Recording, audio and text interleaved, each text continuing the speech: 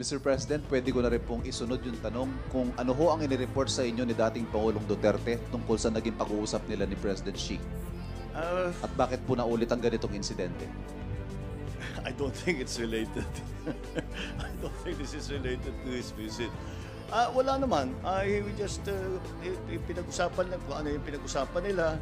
Nagkwentuhan sila. Of course, there are other things na napag-usapan which I think need to remain confidential. That's between President Digong and myself. So, again, these are operational aspects of our military, of our Navy, of our Coast Guard. Kaya mahirap masyadong pag-usapan. So, I hope you will indulge me there.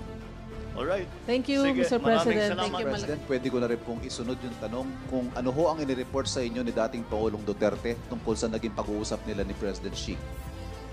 At bakit po naulit ang ganitong insidente? I don't think it's related. I don't think this is related to his visit. Wala naman. We just pinag-usapan lang kung ano yung pinag-usapan nila.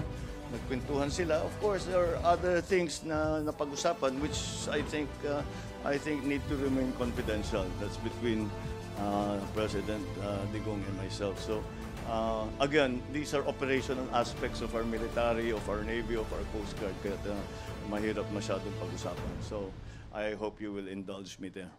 All right. Thank you, Sige, Mr. maraming President. Thank salamat. you, Malacanang.